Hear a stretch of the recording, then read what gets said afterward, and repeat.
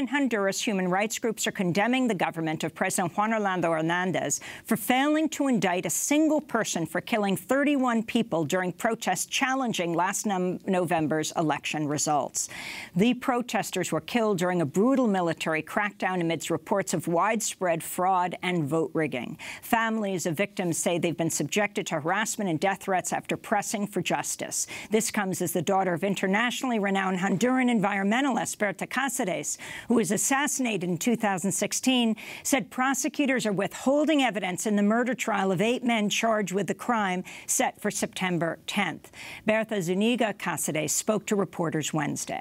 Este proceso se ha dado en medio de grandes irregularidades en la investigación manejada por el Ministerio Público, que ha monopolizado toda la investigación y que ha negado la condición de víctimas en este proceso, negándonos saber cuáles son las hipótesis manejadas y cuál es la información que sustenta las investigaciones. Sin embargo, nosotros siempre de manera paralela hemos hecho los esfuerzos para construir las hipótesis y determinar la responsabilidad individual de cada una de las personas.